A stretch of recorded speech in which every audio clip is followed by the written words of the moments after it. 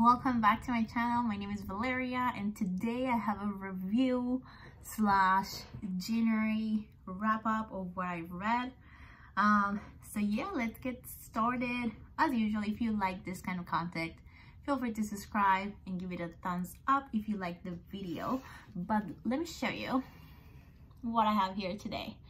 So I just read the first 4 books of the Black Witch Chronicles and let me tell you, I really liked it. So obviously the first book is the Black Witch, which I got for whatever reason a signed copy. I wasn't planning on it, but that's what I got. So the story of how I came across this chronicles, these books, it's kind of funny. Last September it was my birthday and my husband knows that I like fantasy books and my favorite color is purple. So he just went into Barnes & Noble and got me a purple fantasy book. That's literally all he did. But what he didn't know is that he got me the 4th book of the Chronicles. So it's The Demon Tide. That's what the book that he got me. So I was like, well, I kind of need the other 3 to start reading, you know. And that's how I came across this book. So let me tell you about the story. I guess it goes around Lauren Gardner. She's the main character, and it starts because she is the granddaughter of the Black Witch. And you know, the Black Witch was a very powerful mage or witch who saved their people, the Garnerians, I think that's how it says, during the war. So, and now her granddaughter looks exactly like her, and the story goes around her when she goes away from her hometown to university, where she meets a lot of different kind of people. So basically this book has a lot of fantasy in it, right? You have magic, you have the lupines, or I think that's how it's pronounced, you know, the werewolves. You have dryads, you have the fae, you have elves, right? You have all those creatures. So it's a really fantasy focused book. And of course the story develops as Lauren learns about her history, learns about the source of power, and you know, how she can, or I guess it's more so she realizes what's going on around her. That's what this first book is based on. I don't want to give too much of the story away. So yeah, and then this book, something I really enjoy when it comes to fantasy books is maps. I really appreciate having a map because of course all of these lands are foreign to me, you know, they're not real. So having a map is always very useful. So you can see here they have Garneria. I think that's what it's called. That's the name of the main country. And then she goes to university in Verpacia. Anyways, that's the story here. And then the second book is The Shadow One. The Shadow One. So these 2 books, wait, is this the second book or is it the Iron Flower? Hold on a minute, let me double check for you. Anyways, the first 2 books are mainly from Lauren's point of view, so you follow her on her journey. So yes, it was the Iron Flower, that's the second book. So Black Witch, the Iron Flower, they're mainly from Lauren's point of view, and there's not really time in between. This book literally ends, and then when it starts right where this one left off. So, you know, very interesting. I would say every fantasy book at the very beginning it's kind of boring because it's developing the whole world, and that's what happened here for the first few chapters. I started this book back in December, but I didn't read that much in December just because of the holidays. But once I continued reading, it picked up really quickly. I finished it in a few days, and then luckily I had the next one. And again, I finished this one in less than a week because it was very interesting. And then we get to the 3rd book. Now it changes here a little bit. Of course, I don't want to give out the actual story. But I just want to mention that here we have several points of view. So from her friends, her family members, whatever, we have several points of view. So there's, I would say, less time moving forward, right? Because we are seeing the story from different points of view and what's happening to the different characters. And then of course the last one here, it's not the last one. This is the sad part. I was reading this book thinking this is where the story ends, because I didn't do any research about the books. I just started reading it. I really liked it, and I continued reading it until I was like halfway through the 4th book, and I was like, well, wait a minute, and this cannot end there. There's too much going on, and a lot to, you know, a lot that still needs to happen for the story to have a reasonable ending. So I did a quick Google search. I don't like Google searching because then you get spoilers, but I was like, the Black Witch Chronicles, is it gonna have a 5th book or whatever? I searched, and yes, I was right, there is a 5th book coming out. And funny story, I'm actually filming this today on February 6th, and today they're gonna release the new cover of the 5th and I think final book of the series.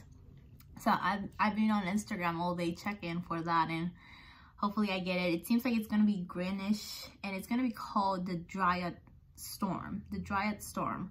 And it's coming out, I think, in November, if I'm not mistaken. Let me see if I can check from the Instagram post really quickly. Oh, it asked me to log in. Anyways, I think it comes out either in November or December, so I definitely cannot wait. This is probably a Chronicles series, whatever you want to call it, that is going to stay with me for a long time. It was really good, unexpected, because I didn't know anything about them until my husband bought me this one last September. So, but now I'm of course following the author. There's 2 prequels actually. So I definitely want to read that before I read the last book, just to complete the, you know, the series. And then I definitely will recommend this author. I don't think she has other books at the moment. I think this is her debut. I should check these things before I talk to you guys. But anyways, so yeah, I definitely recommend this book. It was very interesting.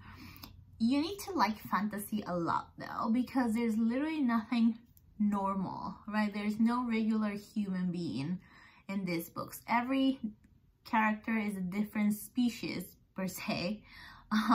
So you know, that's what it is, and you have to like fantasy a lot, and you have to have that imagination, because you have to be thinking on, okay, this person is this, they kind of have this ability, and they have that ability, and so on and so forth.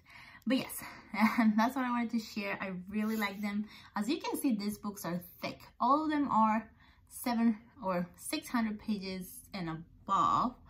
I believe what the author said is that the last one is also going to be about that long, which I kind of expected, because there's still a lot that needs to happen. I guess the only con that I would say about this series, and this is more so personal preference, is that, you know, I kind of like when the characters develop throughout the story.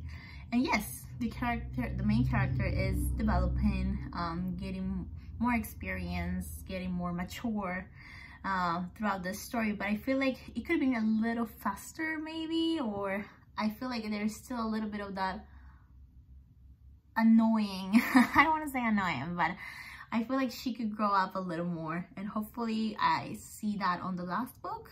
And that's literally my only con. None of these books, none of these stories felt like, you know, it was feeling, I don't know how to say it, none of it felt extra. All of it makes sense. All the story, you know, it makes sense. Let's just put it that way. It makes sense. It's not like, I don't know if it's okay to use this example, but like the Shadowhunter series, right? I feel like from the main books, I forget what they're called in English, but like the second and the fifth book to me were like, it could have been better. This is just a little bit extra story, we could have skipped it, right? That's what I felt reading those books. But this one's, I'm like, okay, this is working for me. The different points of view came at the right time, right? If it was only the main character, then I would be like, oh, well, yeah. So, you know, that's the feeling I'm getting from these stories. It was so excited. It's kind of hard to go into a different book knowing that I'm not finished here. I almost want to pause everything until I read the last book. But of course, I'm reading something else now. But yes, that was what I read in January. Please take a look at the first book. See if you like it. I think it's a good series. I don't understand why people are not talking about this series a little more on Instagram or, you know, on the internet pretty much. But yes. Oh, wait a minute. It seems like the cover has been just dropped. Okay, I'll take a look at that after I finish the video here. And as usual, let me show you my book of the month for next month, or this month, I guess, February. This month I got only one book because my TBR just keeps growing, so I just got one book. I also got a book from Barnes & Noble, so yeah. Anyways, this month I got Georgie All Alone.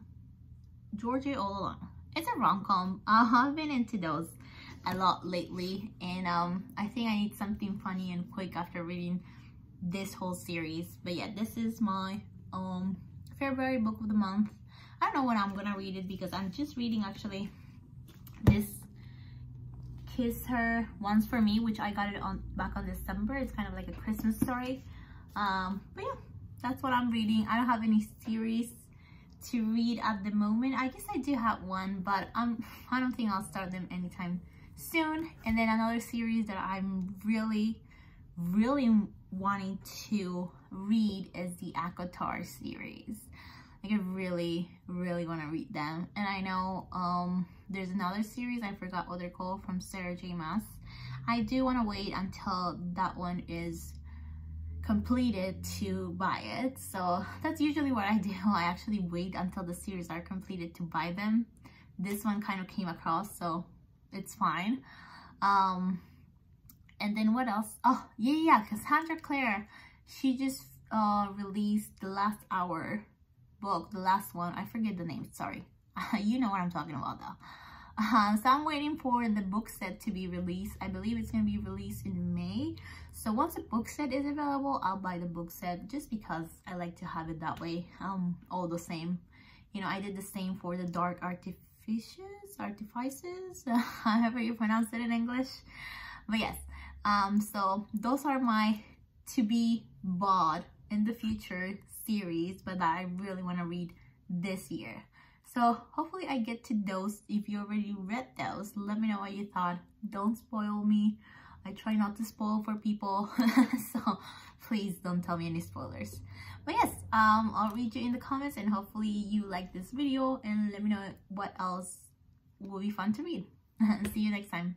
Bye. Oh, actually, before I say bye, I want to show you my t-shirt that I sell. You can always visit my website. I sell some bookish stuff that I always like to share here on my YouTube channel as well. But yes, that's all, and I'll see you next time. Bye bye.